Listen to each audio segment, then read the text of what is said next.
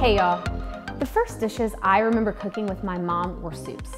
They didn't typically require a recipe, and I could throw into the pot pretty much whatever I wanted.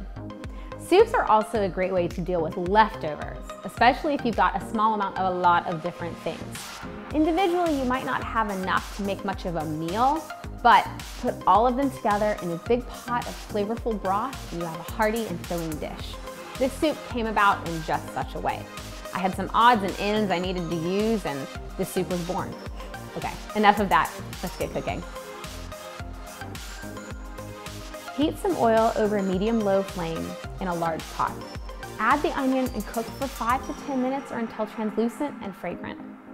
Add the butternut squash, sweet potato, apple, chicken broth, a dash of cinnamon and nutmeg, and then a pinch of salt and pepper. Mix everything together.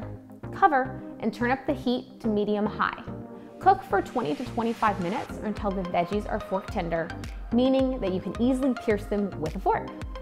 Turn off the heat when everything is cooked to your liking. Use an immersion blender to pure everything together. You can also use a food processor in small batches.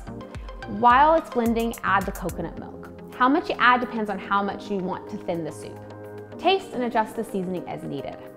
After the soup is blended smooth and the seasoning is adjusted to your liking, spoon some into a bowl and add a dash of pepper on top. Grab a spoon and let's eat.